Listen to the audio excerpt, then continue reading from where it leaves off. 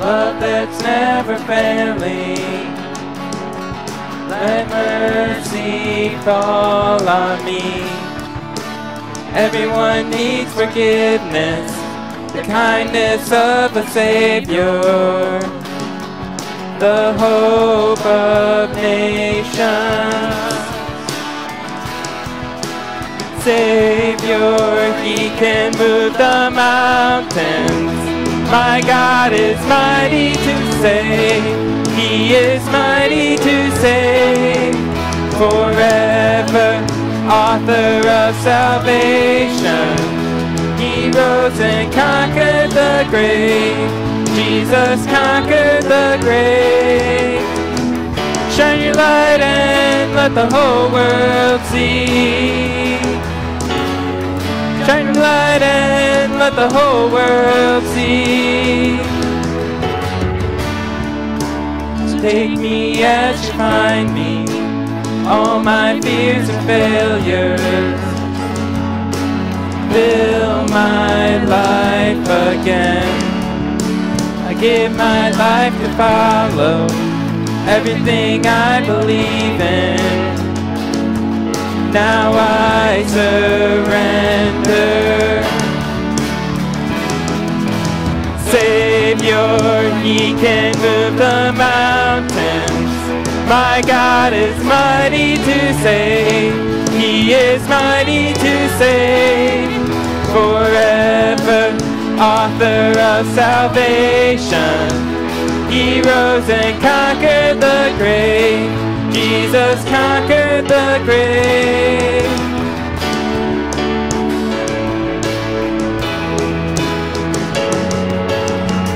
Shine your light and let the whole world see. We're singing for the glory of the risen King. Jesus, shine your light and let the whole world see. We're singing for the glory of the risen King. My Savior, you can move the mountains. You are mighty to save. You are mighty to save. Forever, author of salvation.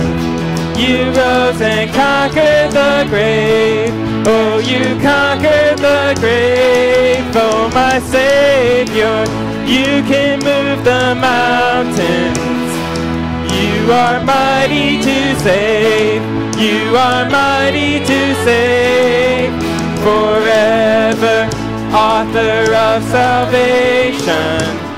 You rose and conquered the grave. Oh, you conquered the grave. Shine your light and let the whole world see. We're singing for the glory of the risen King. Jesus, shine your light and let the whole world see. We're singing for the glory of the risen King.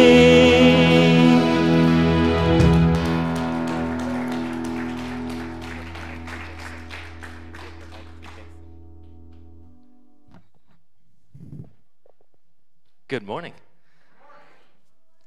There's a good crowd of you out there this morning. I have a few announcements that I am excited to share with you. First off, go ahead and have a seat. Probably make this a little more comfortable for you. Secondly, if you're a guest with us this morning, I'd like you to take a look at the back of the seat in front of you. Inside there's a little card there that says connection card on it. And we would like to do just that with you through that card and connect with you. If you could go ahead and fill out your information there, turn it into the welcome table that is right outside the main doors here. We have a sweet treat that we'd like to get in your hands, and if you have kids, we could probably give you a second one or something like that. So please do that. Let us have the opportunity to officially welcome you here this morning and make you feel a part of our service. There's a few lines on that card as well. Through that, you can also share prayer requests or any feedback that you might have for us. I know Pastor Joel and I both take a look at those cards every week and pray through those and figure out what we can do with those. A few other announcements I have for you. Also in the back of the seat in front of you, you can find Awana envelopes. And that is to sponsor a child in our Awana program. We have had 34 kids show up again this week. We are excited about that. Let's go ahead and praise God for those 34 kids. We're hoping to continually grow that program and have the resources necessary to support that. So what that envelope is for each student that we have that comes and is a part of that program, we have usually a vest or a uniform of some kind and a workbook, and just making sure that the program runs smoothly. It costs us about $25, $27 per child. So if you want to sponsor a child, that is what that envelope is for. You can go ahead and put that in the offering plate as it comes by a little later, or you can also turn that into the welcome table, and we'll make sure that gets to the right spot. Also wanted to point out that our life groups are still in their sign-up period. If you did not get a form for that, those were handed out on the way in. And there are, I believe, 4 groups still left that you could be a part of and join. And they are just a great time to not only study about God's Word and learn more about this world that He's created through our relationships, but we also get to build those relationships. It's kind of hard to connect with everyone who's here on a Sunday morning. These life groups are a small group format. Several of them meet in people's houses. It makes it a lot easier to get to know people. And I would encourage you, if you're craving that kind of connection, to look at a life group and see which one you can sign up for. And those run from October, that's the word I was looking for, through January. And don't feel like you have to commit to that whole time. It's good if you can, but as we say in the life groups, we'd rather have you there for some of it than none of it. So look through those, see which one piques your interest, and make sure you sign up for those. Go ahead and list your top 3 choices on there so that we can make sure that we can get you into one that you'd prefer. Another thing that I wanted to bring up is we're getting to the point where our annual meeting is coming up in November, and as part of that, we are nominating new officers for that. If you're curious about what positions are available, there is a list of the current officers and the years that people are coming off on the bulletin board right next to our restrooms, just down the hallway there, and you can see those. If you have any ideas of people you think should be filling those positions, go ahead and pass those along to our nominating committee. Their contact info or names are listed in the bulletin there for you to follow up with, or if you want to, you can just send it into the church office through our webpage. You can cbcnorwich.com. You can select the contact us page and fill out that information that way. And the last thing that I wanted to really more tell you about, our new secretary, Ray Jacqueline, is going to be starting this week, so we're excited to be moving forward with that change. So make sure that you contact and flood the office with thanks and admiration for her, and make her feel welcome that way. Thank you so much. At this time, I would invite you to go ahead and stand back up again. One of the things that we are working at and excited about here at Calvary is making sure that everyone has a place to belong. So I want you to go ahead and shake the hands of the people around you, give them a warm smile, and let them know that you're glad that they're here this morning.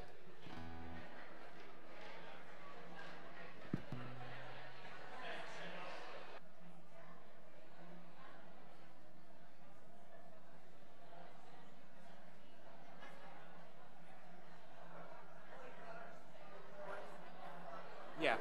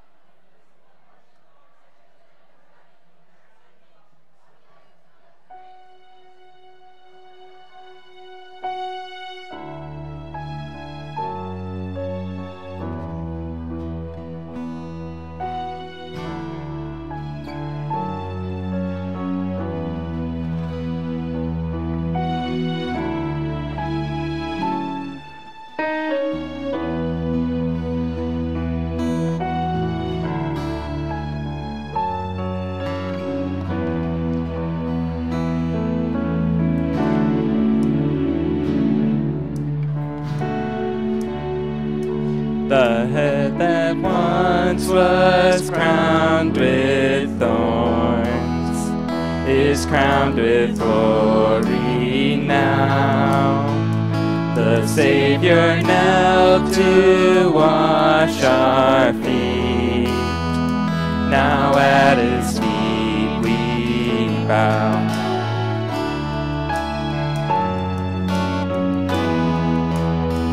The one who wore our sin and shame, now robed in majesty,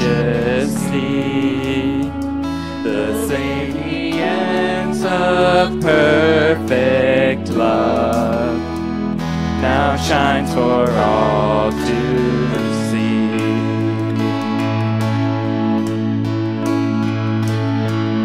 Your name is victory. All praise will rise to Christ our King. Your name is victory. All praise will rise to Christ our King.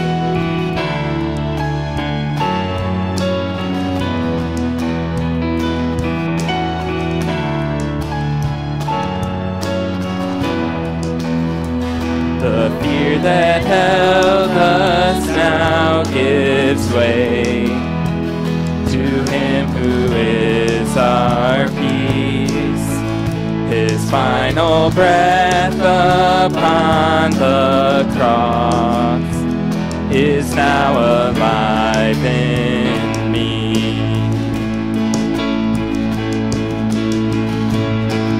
Your name is victory. All praise will rise to Christ our King. Your name is victory. All praise will rise to Christ our King.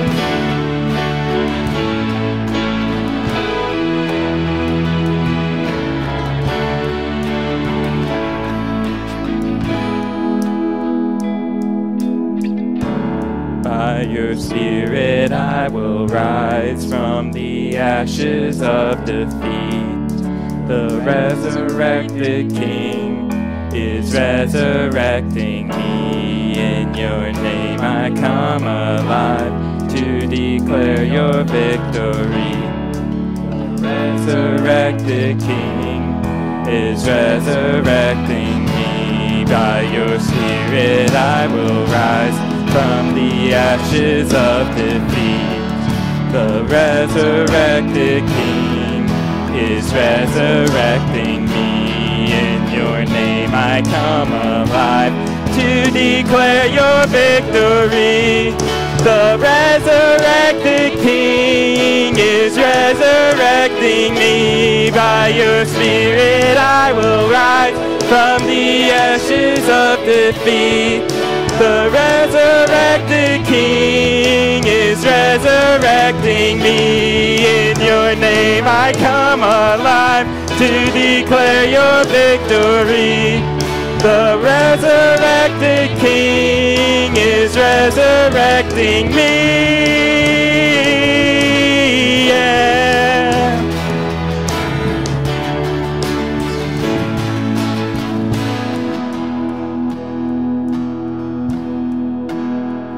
The tomb where soldiers watched in vain was borrowed for 3 days. His body there would not remain. Our God has robbed the grave. Our God has robbed the grave. Your name is victory. All praise will rise to Christ our King. Your name is victory. All praise to Christ our King. By your Spirit I will rise from the ashes of defeat. The resurrected King is resurrecting me. In your name I come alive, declare your victory. The resurrected King is resurrecting me. By your Spirit I will rise from the ashes of defeat. The resurrected King is resurrecting me. In your name I come alive to declare your victory. The resurrected King is resurrecting me. By your Spirit I will rise from the ashes of defeat. The resurrected King is resurrecting me. In your name I come alive to declare your victory. The resurrected King is resurrecting me.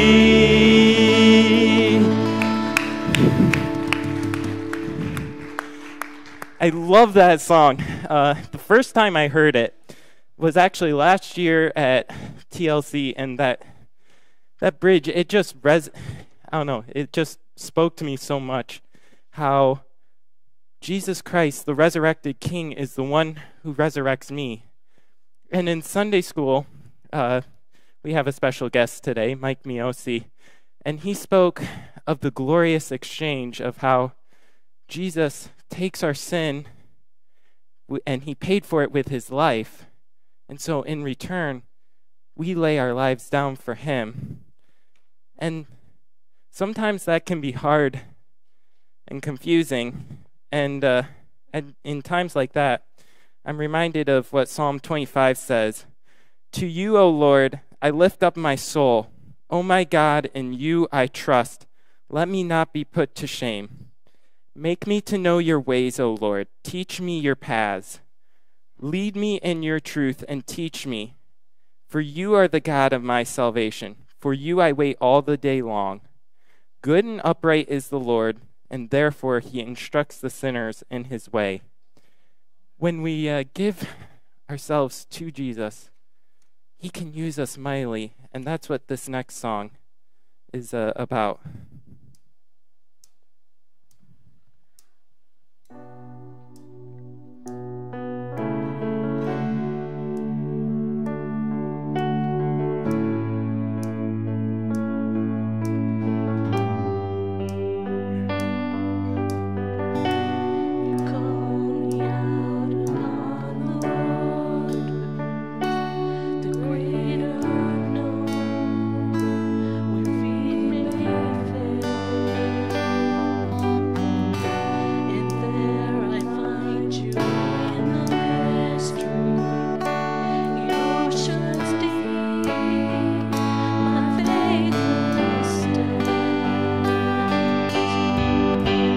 I will call upon your name.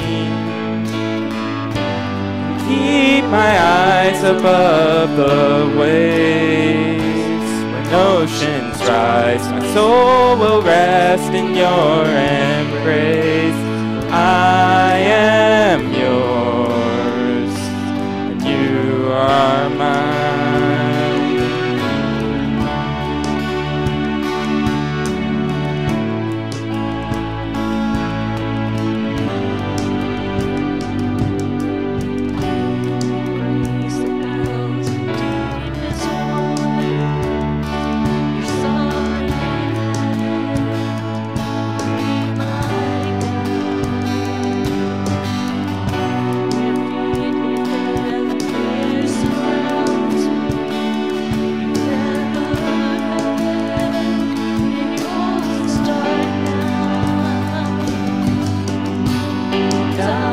Call upon your name.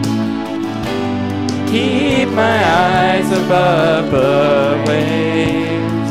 When oceans rise, my soul will rest in your embrace.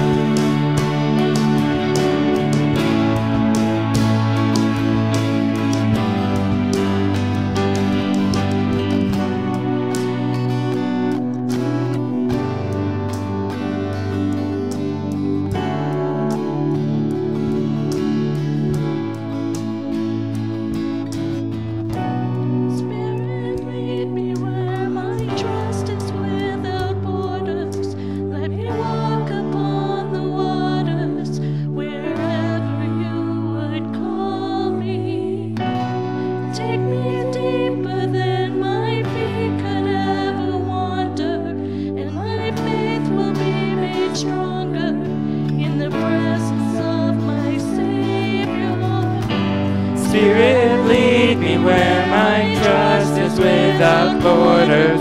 Let me walk upon the waters, wherever you would call me. Take me deeper than my feet could ever wander, and my faith will be made stronger in the presence of my Savior. Spirit, lead me where my trust is without borders. Let me walk upon the waters, wherever you would call me. Take me deeper than my feet could ever wander, and my faith will be made stronger in the presence of my Savior.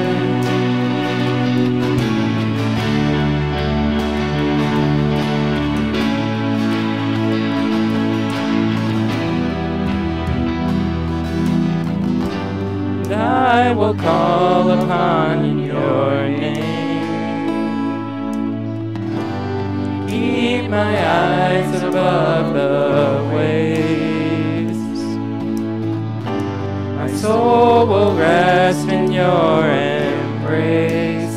I am yours, and you are mine.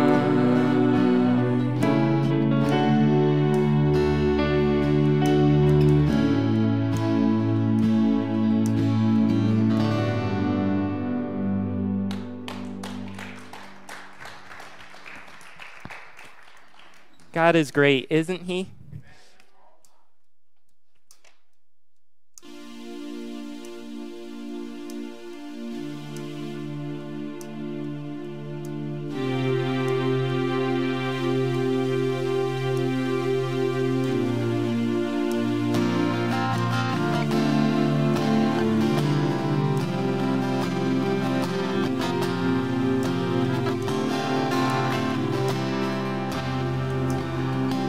Give light, you love,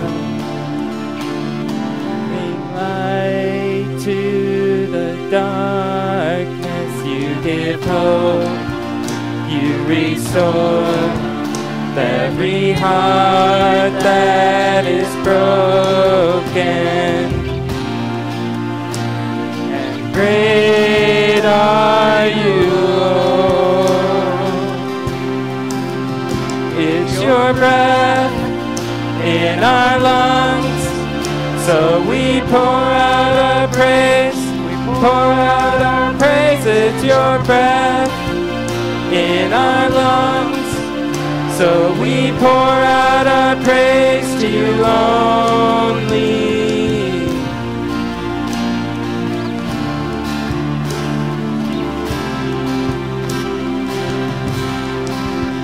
You give life, you are love, you bring light to the darkness. You give hope, you restore every heart that is broken. And great are you, Lord.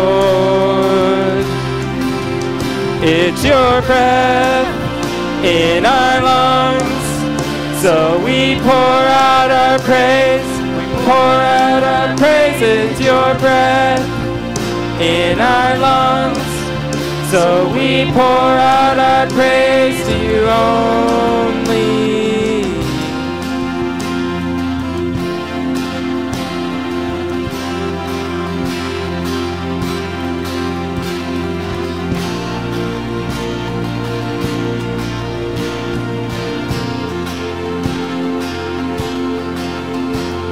And all the earth will shout your praise. Our hearts will cry, these bones will sing.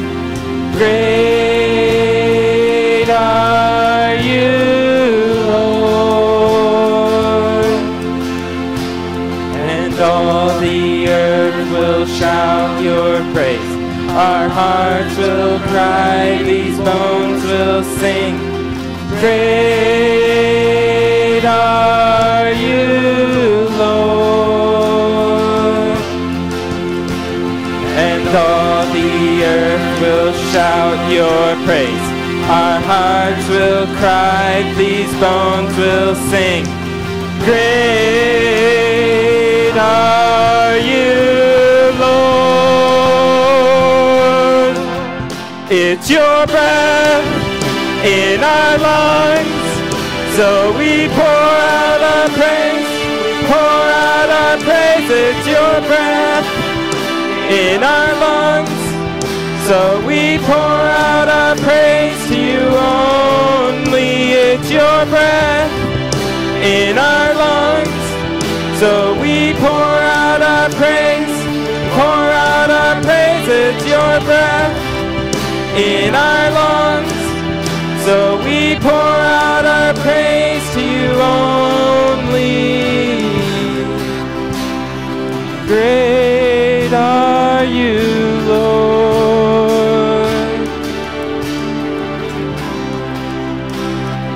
Great are you, Lord.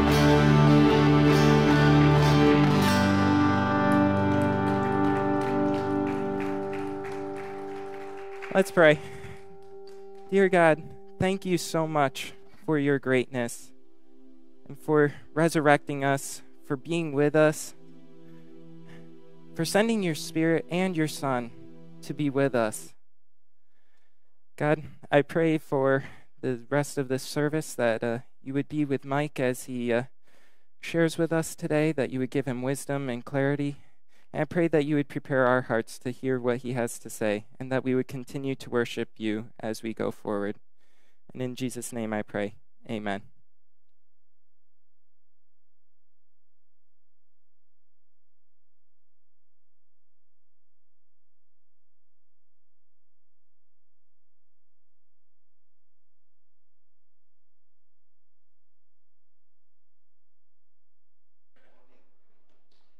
It is incredible how God works through songs and worship.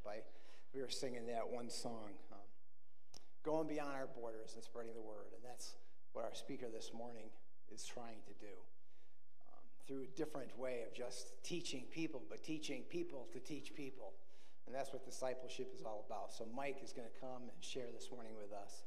This is Mike Miosi with Spread of Grace Ministries.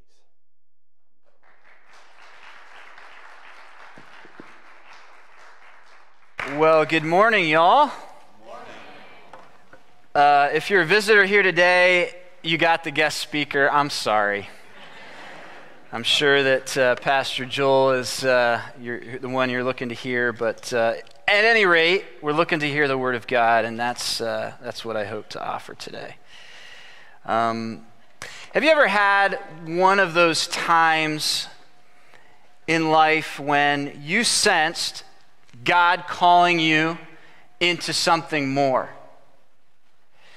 You might not even be sure how God is moving, but you just know that there's something missing.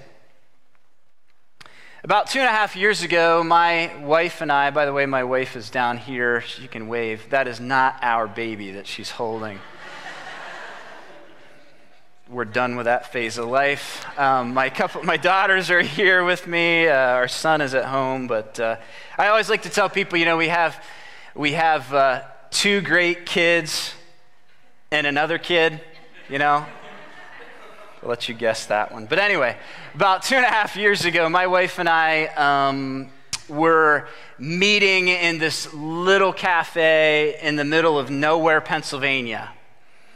It reminds me a lot of what we passed on the way to here today, but we had just experienced about a 5-year period of extended suffering in our lives, in our family.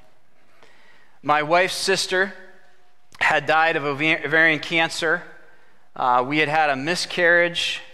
My father died. Our son, at 15 years old, was diagnosed with stage 3 cancer that came as a tumor in his spinal column.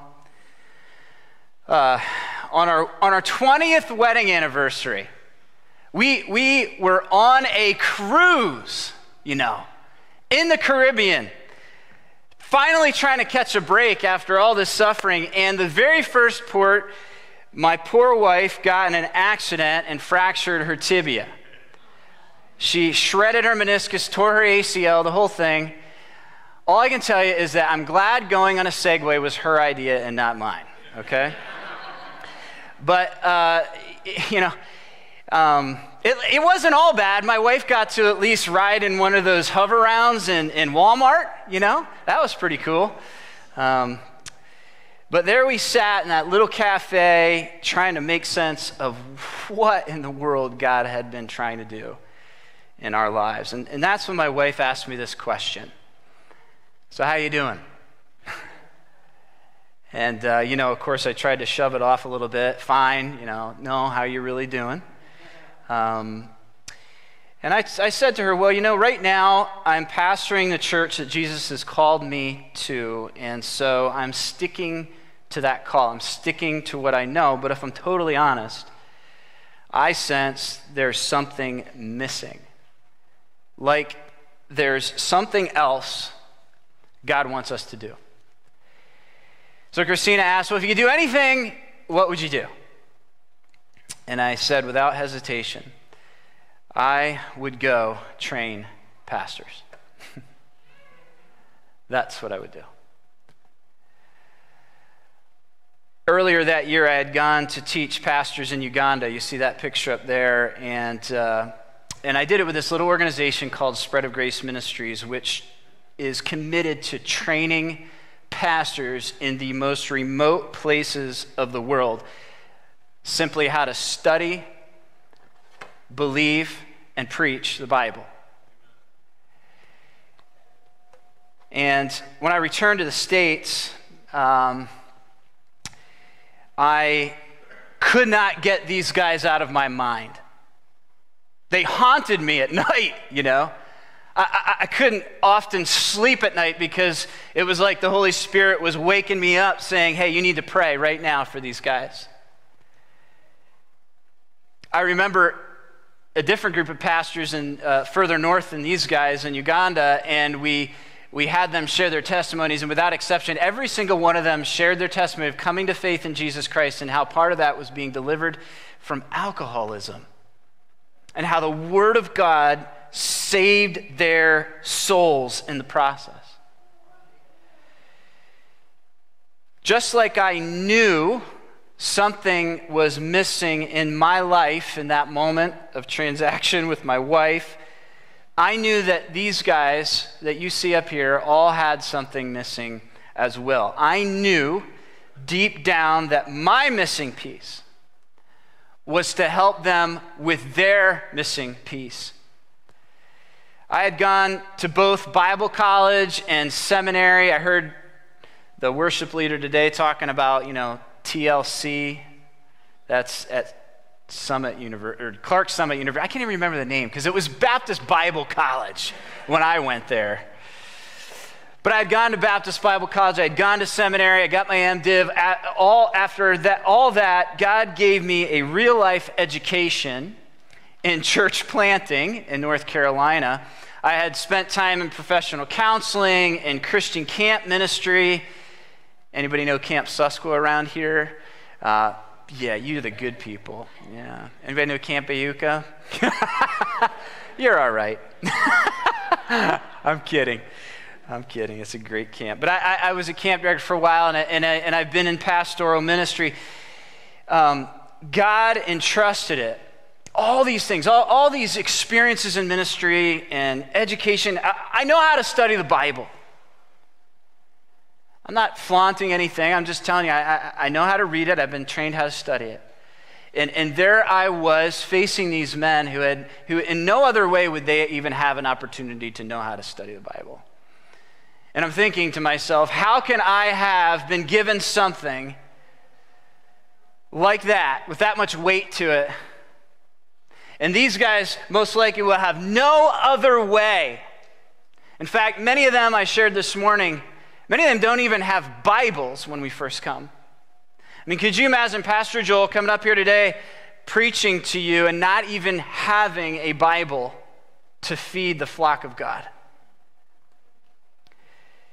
So I'm thinking, how can I have been given all this and just keep it to myself? How could I have what they need and just sit here? So God was using my wife like the little blonde-haired Holy Spirit in that cafe. And so for the next 2.5 years, we waited on God.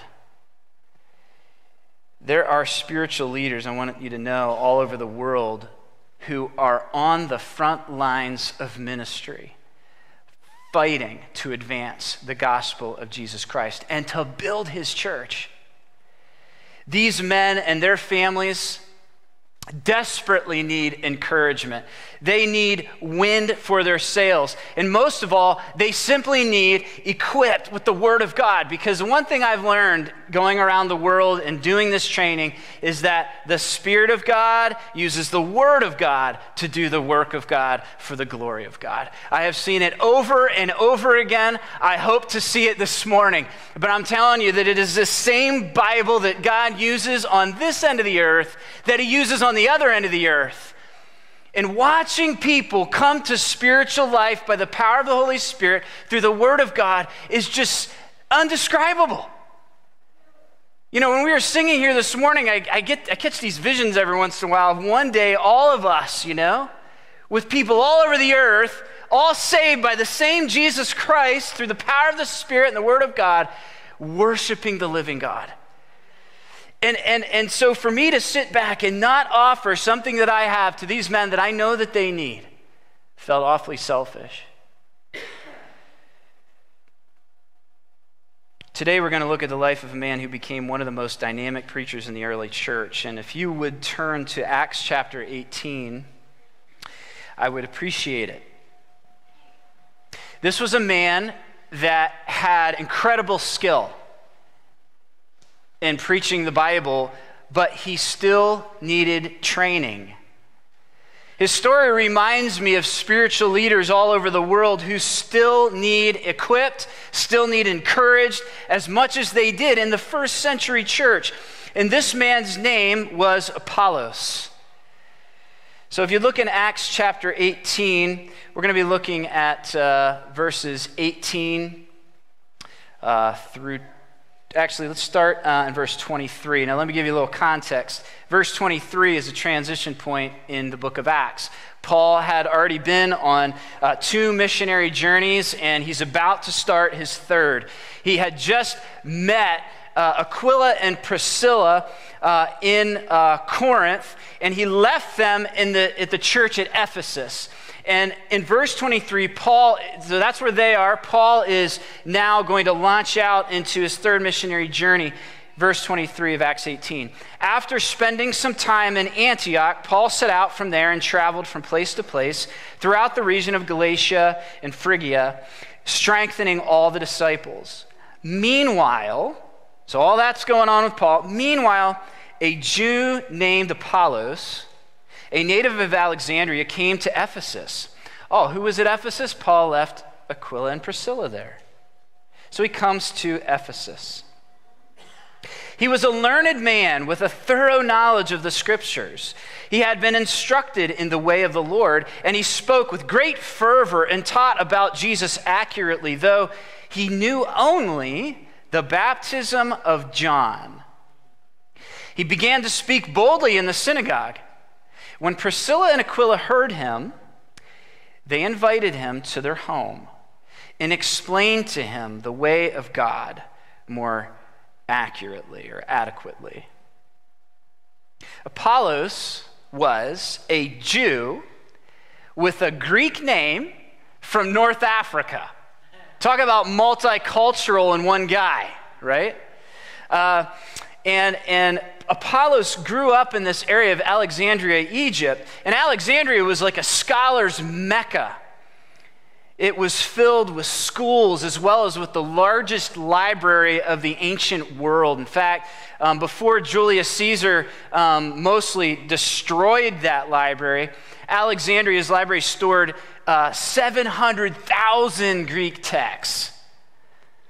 So Apollos came from a multi-ethnic, highly educated background. And in verse 24, it tells us that he was a really smart guy. with a thorough knowledge of the Scriptures, specifically the Old Testament he was familiar with. Verse 25 says this, he had been instructed in the way of the Lord, and he spoke with great fervor and taught about Jesus accurately, though he knew only the baptism of John. Apollos was not only smart, he was a dynamic, powerful teacher. He was a spiritual leader. However, he was missing a piece, a major piece to the puzzle. Here's the deal. It doesn't matter how dynamic a person is. If we are missing pieces to the puzzle, this puzzle, it can be catastrophic. In fact, this morning as I prepared here, my prayer was simply, Lord, don't let me be dynamic. Let the Word of God do its work today. I'm not interested in being dynamic. This is dynamic enough without us. Jesus said something so important. He said, it is the truth that will set you free. It is not our interpretation of the truth. It is the truth that will set us free.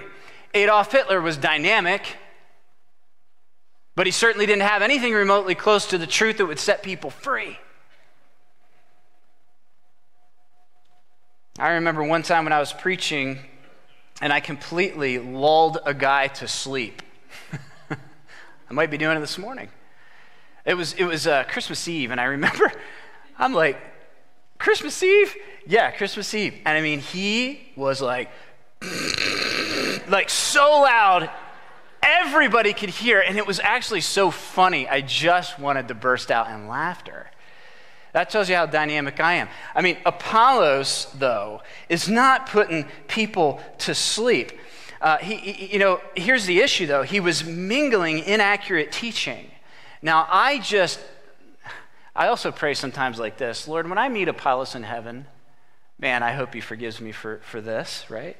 Because I'm bringing out this one piece in his life.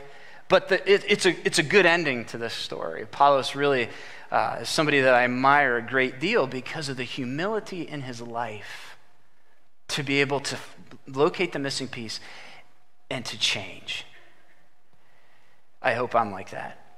When I was in Uganda last year, I noticed a TV preacher who, they have TVs in certain places in Uganda, but I saw this huge sea of people. This is in a city church, and he was preaching, and he was so dynamic, and people were so captivated by his words. He was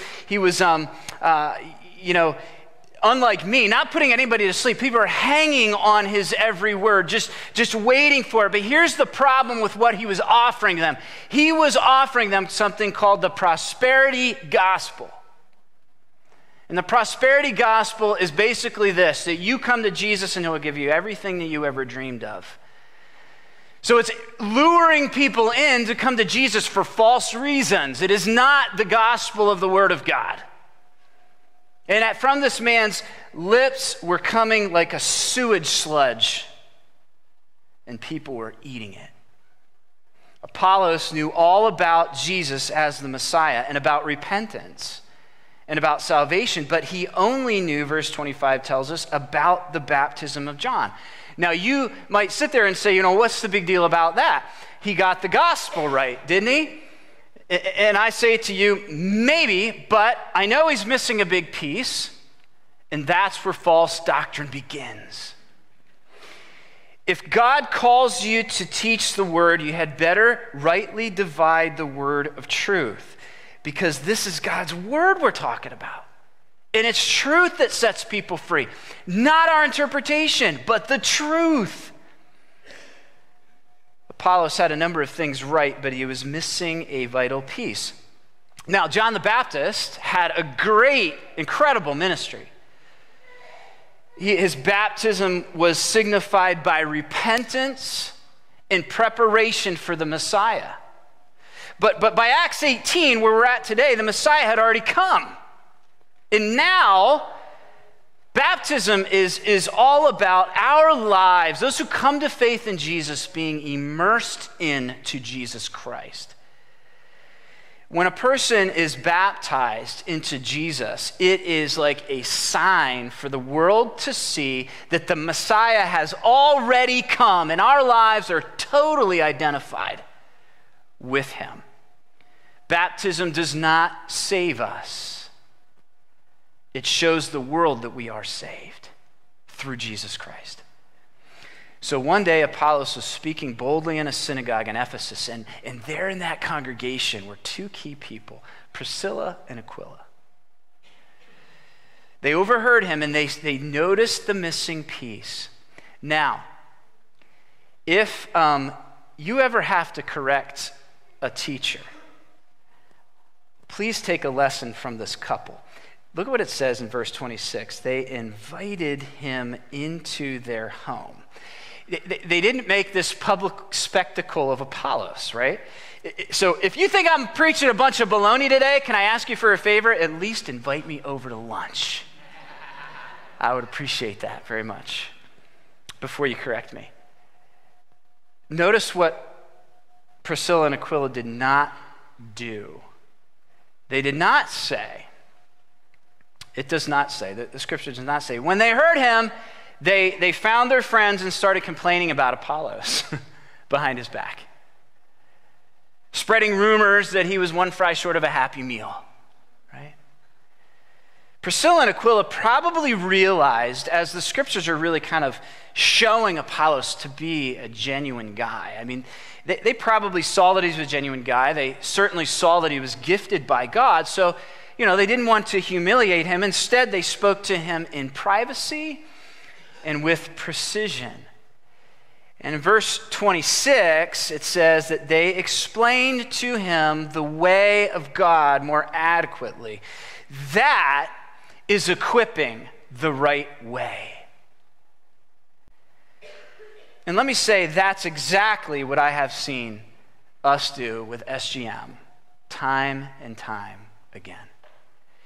When I was in Uganda this past May, the picture that you see up there, his name's David Otema. He was SGM's director in Uganda.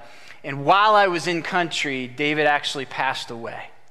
He was a good friend of mine, and I at least praise the Lord that I had the opportunity to speak at my friend's funeral.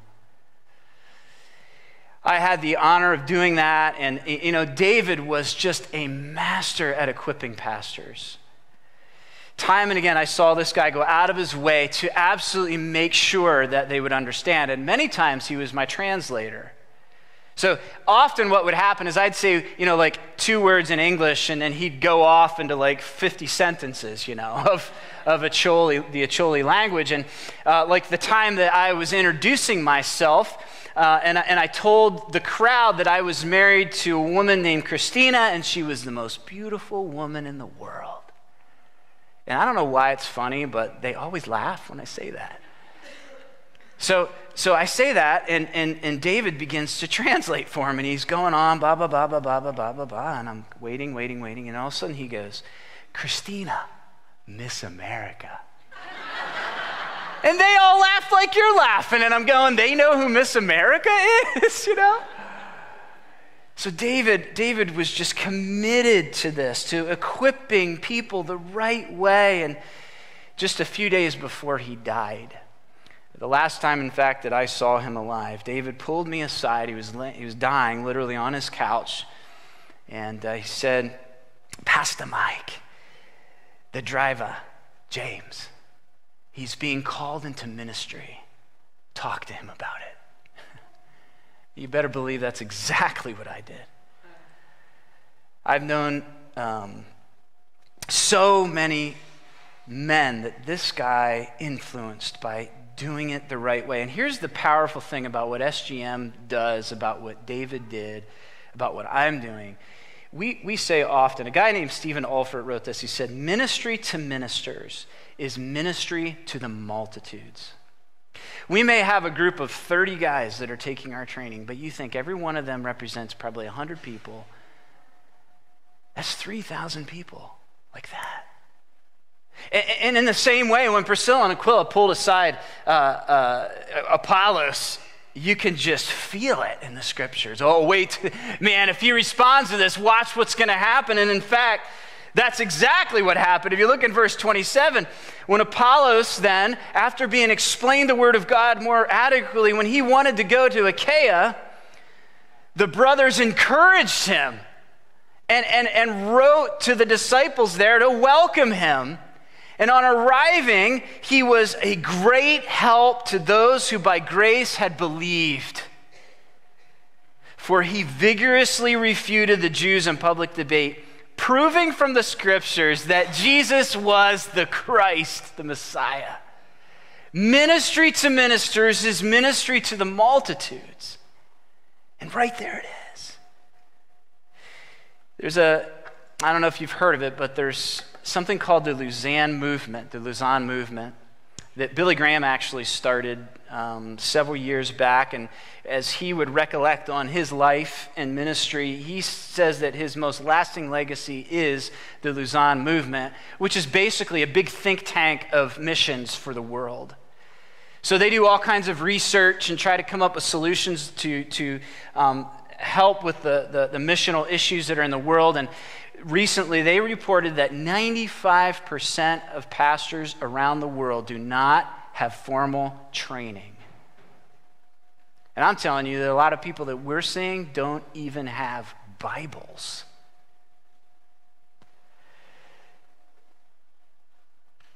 Last year when I was in Uganda, you see this picture up here with me training some of church leaders and pastors in ministry. They showed up to a conference that we were doing, and they had heard about the training that SGM was up to, and they sat with me under this big tree, and they begged us, can you please bring the training? Can you please bring the training? And I said, well, you know, it takes a lot of money, and it takes a lot of coordination. You need to pray. And so I said, tomorrow I'm going to go ahead and do a session just with you outside the church building. That's their church building there. And so we did. And I taught them, you know, from Acts 20 and all these things about what it means to watch over yourself and your doctrine. And as I was done, first question came up, so are you going to bring us to training or not? You know. And I said, well, again, like it takes a lot of money, begin to pray. And here's the amazing thing that happened in that moment. A guy named Jimmy Taban, who's a pastor that we've been training for about 6 years, was there. He's just to my left up there, actually to my right from your perspective. The guy with the glasses on his head. That's Jimmy Taban. And Jimmy Taban he does not stay quiet. He knows how to he's a preacher, you know what I'm saying? And I mean, if Jimmy gets going, forget it. You're going to be sitting there a while. And Jimmy sat there that whole time totally silent. And he had been training for 6 years. And he had asked us, can I please come with you up to the northern region to these guys? And we said, yes, you can come. And he came and he sat there listening. And when I left, he stayed the night. And he stayed with those pastors. And he said, look, if you really want this training, you need to begin to do it yourself. Begin to meet together. Begin to pray together. Begin to discuss the scriptures together. And there this guy is, the guy that I've had the blessing to get to know and to pour into, pouring out what he had learned already in the lives of these other men. Do they still need the training that SGM has to offer? Absolutely. But Jimmy started to put the pieces together. All this reminds me of Apollos, such a smart guy, gifted. And these guys are smart, they're gifted. They're called of God, they know that they're called of God, but they just don't know how to do it. And that's where we come in. And that's the calling and the passion that God has put on to my heart. And I want to tell you, these guys are absolutely hungry. And when they get equipped like Apollos did, and when they're encouraged like Apollos was in this recollection of Priscilla and Aquila doing this in his life, they, just like Apollos, suddenly become unleashed on the church. Apollos wanted it. He responded to his training with even more desire and with resilience. Even, you can see it in verse 28, in the face of resistance. He refuted the Jews in public debate. I saw the same kind of hunger this last year in Mexico when we were training a group. One of them, who's pictured here, his name's Ricardo. He had gotten fired from his job for coming to our training the previous year. And he came back. Another group of pastors in that same conference, there they are. That's how they got there. In the back of, it looks like a cattle truck. Some of them stood there for 7 hours.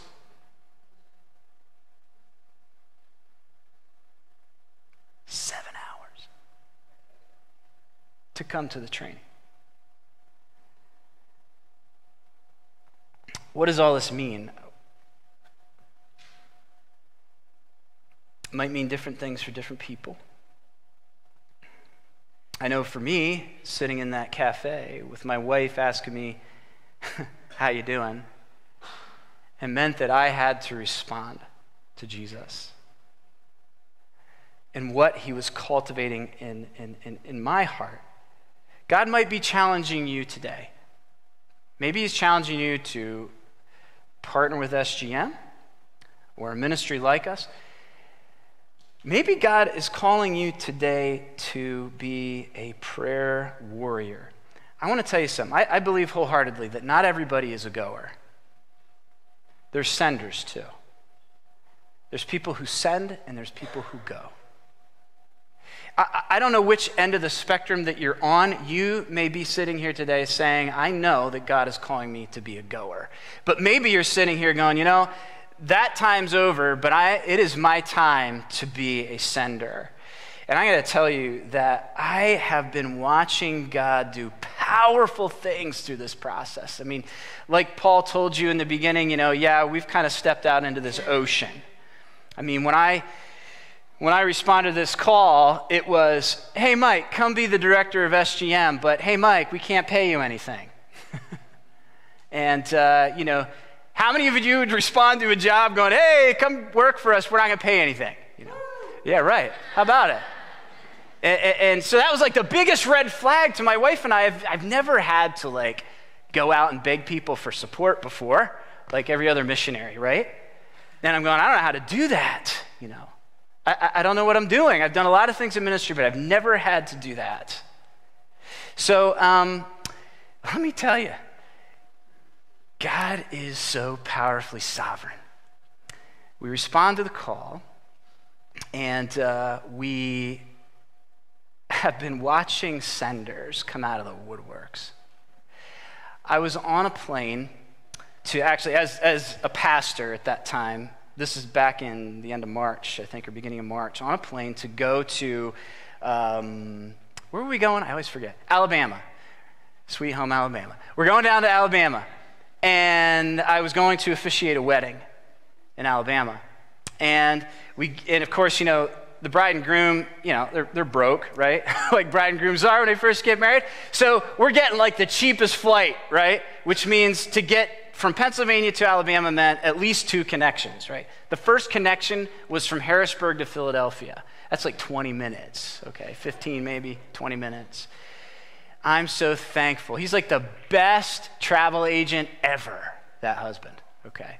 Because on that 20-minute flight, here's what happened. I didn't know what I was doing in terms of how do we put together support, right?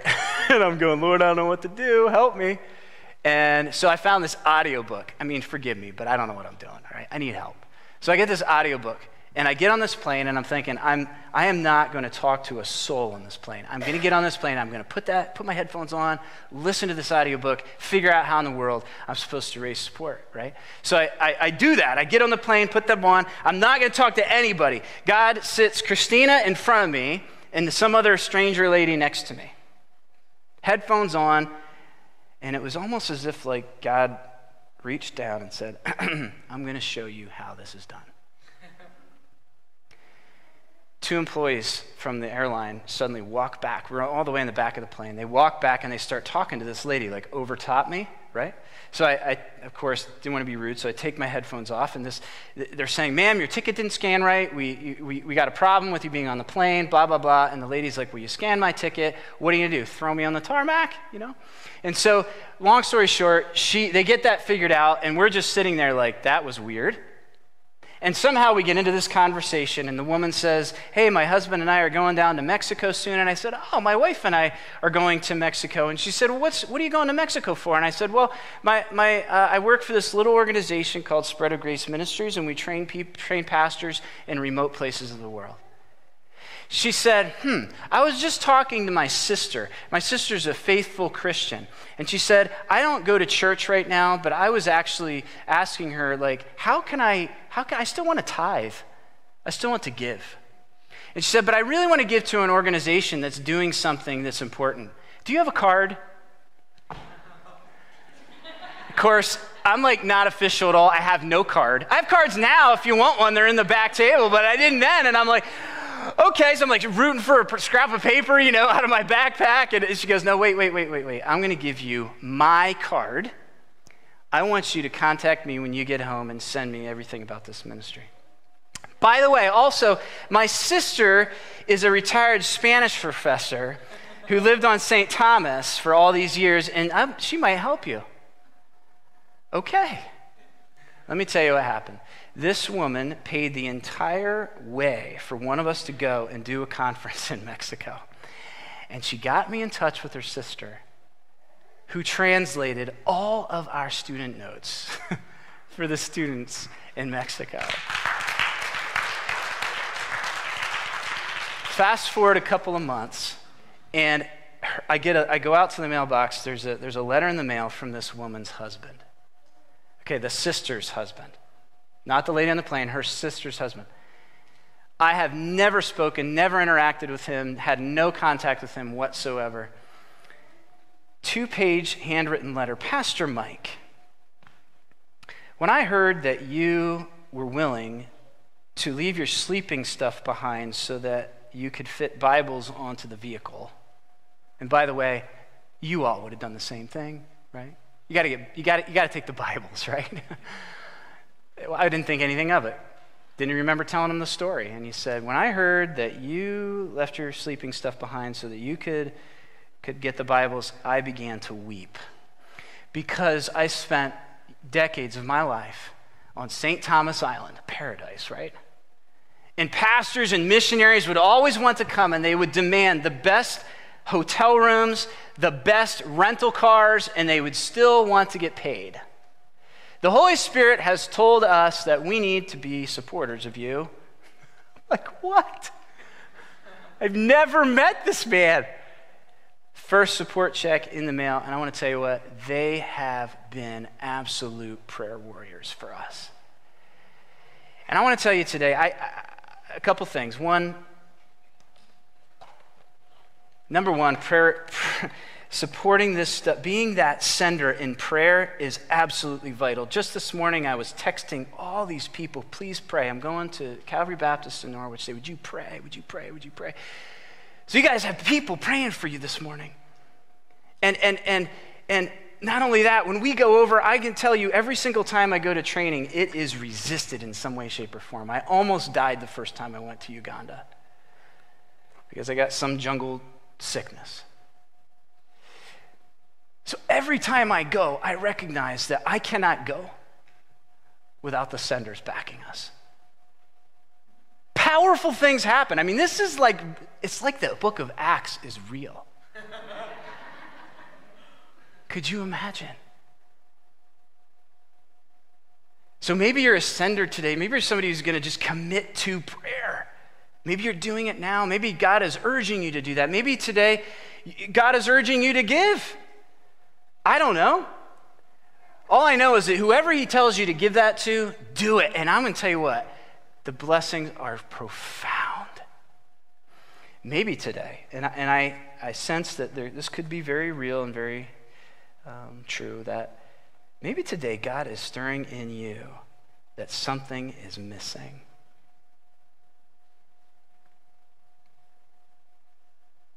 I want to tell you, whatever your doubts are, whatever your fears are, whatever the red flags are that's waving to you about following that call, God is so much greater. He is so sovereign.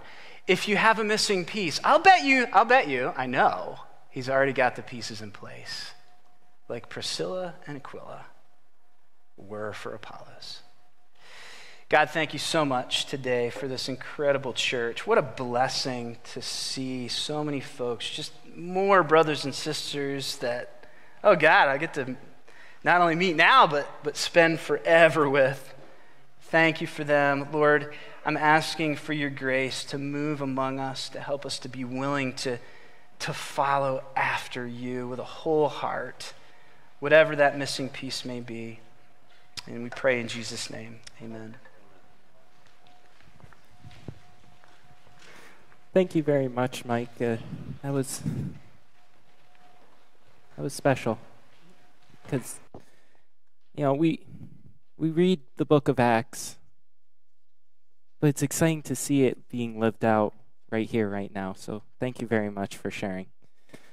At this time, we're gonna give our morning offering, and what's very special about this time is, like Mike was saying, we've been given so much. We've been given salvation, forgiveness of sins, and this is the time that we have to give back to Jesus for that. So before that time, though, let's say a prayer.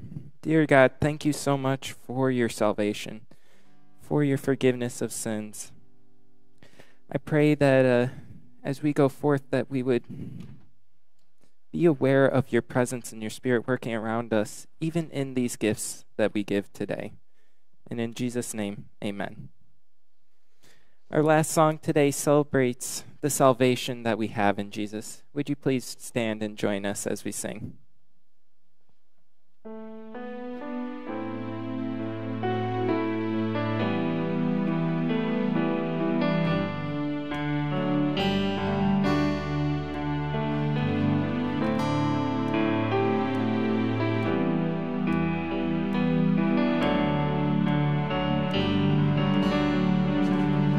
Christ alone, my hope is found.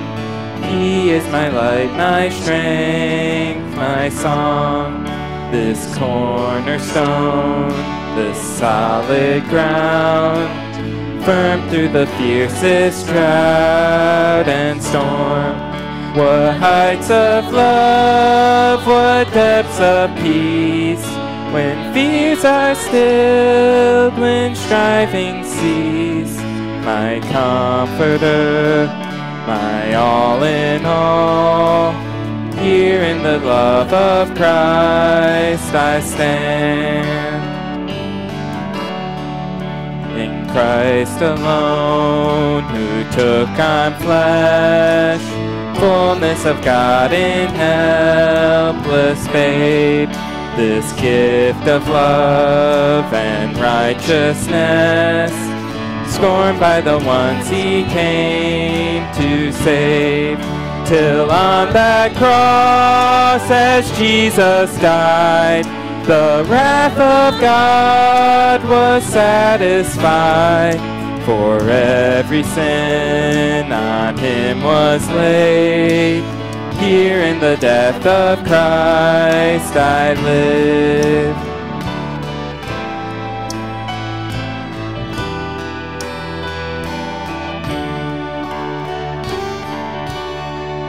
There in the ground his body lay, light of the world by darkness slain, then bursting forth in glorious day, up from the grave he rose again, and as he stands in victory, since curse has lost its grip on me, for I am his and he is mine, bought with the precious blood of Christ. No guilt in life, no fear in death, This is the power of Christ in me. From life's first cry to final breath, Jesus commands my destiny.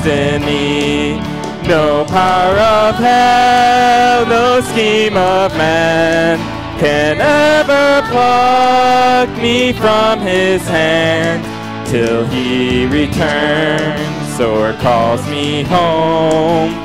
Here in the power of Christ I'll stand. No power of hell, no scheme of man can ever pluck me from his hand till he returns or calls me home. Here in the power of Christ I'll stand.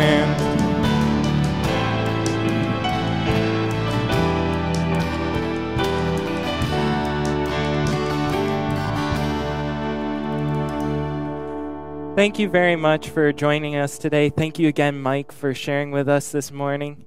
Have a great day today.